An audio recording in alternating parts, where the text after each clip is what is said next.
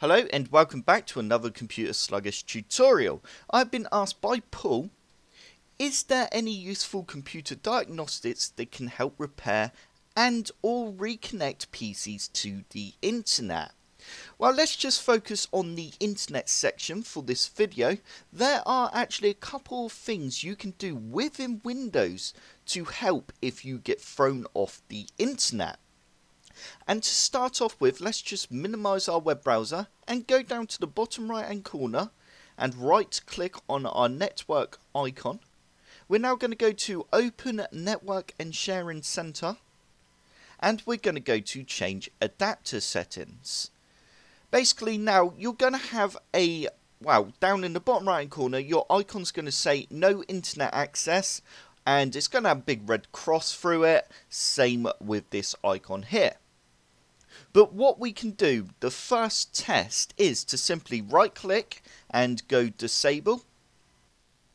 And once you've disabled your network adapter, we're now going to right click again and go enable. Basically what this does is just refreshes the network adapter, and hopefully that should work. But if that does not work and you're still getting a network error, we can now right click on our network adapter again and go to diagnose. And we can allow this just to run a couple of tests and see if it can find the problem. But as you can see, there is no issue on my machine as I am already connected to the internet. But if you do have an issue come up, then just follow through on this guide until you actually get to the end, and hopefully that will fix the problem.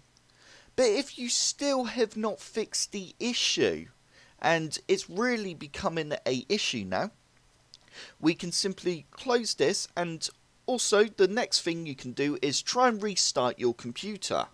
If restarting your computer or laptop does not work, then this is the next step. You need to go down to the bottom left hand corner of your screen. We're now going to right click and go to settings. Once you're in settings, we're now going to go to network and internet. And we're now going to go down to network reset. And basically what this does, as you can see here, this will remove and then reinstall all your network adapters and set other networking components back to their original settings. You might need to reinstall other network software afterwards, such as VPN client software or virtual switches. Make sure you've backed everything up and you're prepared to do this. We're now going to hit reset now, and we're going to go yes. And as you can see, you're about to be signed out. Windows will shut down in 5 minutes. As you can see, I now only have my VirtualBox network adapter there. It's completely removed my network adapter that's built in on my motherboard, which means that this process is working. I'm now going to go ahead and restart my computer so it can do the full reset. Once you've restarted your computer, you should now have connection to your internet. If you're on a laptop, then you might need to enter in your password settings again to connect through the wireless. But if you still cannot get on the internet, then there might actually be an issue with your router, which means you may have to phone up your supplier so they can do some checks on it.